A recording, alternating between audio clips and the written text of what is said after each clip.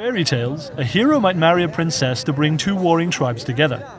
In the southern Mexican state of Oaxaca, this man is the mayor of San Pedro Huamelula, who married a crocodile, which the locals call the little princess.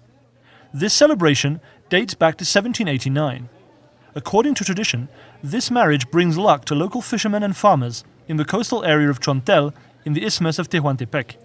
En este momento yo juego un papel no de autoridad, como un papel de esposo de una lagarta, ¿sí? Que pues ellos, los mareños, le llaman la princesa.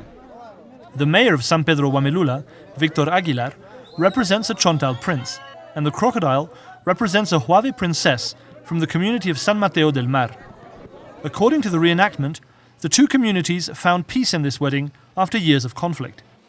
La boda del ciudadano presidente municipal con la princesa, que es la lagarta, que así se le denomina, pues meramente esto ya es meramente un festejo de alegría que representa la unidad, la convivencia de los chontales, pero en otros tiempos, según la historia, según la leyenda, según las costumbres, pues bueno, esto se da en la pugna que existía en un tiempo entre los chontales y los huaves. In the early morning, surrounded by music, a group of people walks with the crocodile from house to house, where it is greeted with joy. Later, the reptile is dressed up in a wedding dress for the ceremony. This year, the crocodile was named Emma Narvaez after the real wife of the mayor. The ritual is led by an indigenous leader who asks the mayor if he accepts the princess as his bride.